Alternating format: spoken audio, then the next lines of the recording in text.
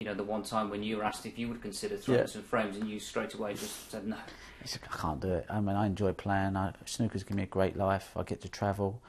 It's not just the money. You're putting all that on the line. You know, without snooker, I'd lose my friends, my family. You know, I look at the snooker people, and when I came back to the Masters for the first time to watch a tournament from when I took my year out, I realised how much I missed the journalists, the tournament directors, the referees.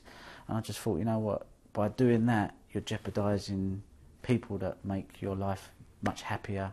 That I've travelled the world with these people for 20 years. So you're not just taking the money, you're jeopardising relationships with people and the sport and the opportunity to get out there and embrace great things which being a professional snooker player can give you.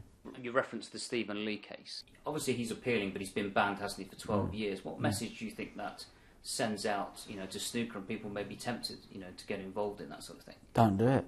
Simple as that. I mean, had a great player, great career, and virtually a 12-year ban. It's a long time to be out from a sport, and he'll be 50 when he comes back. So it's a strong message.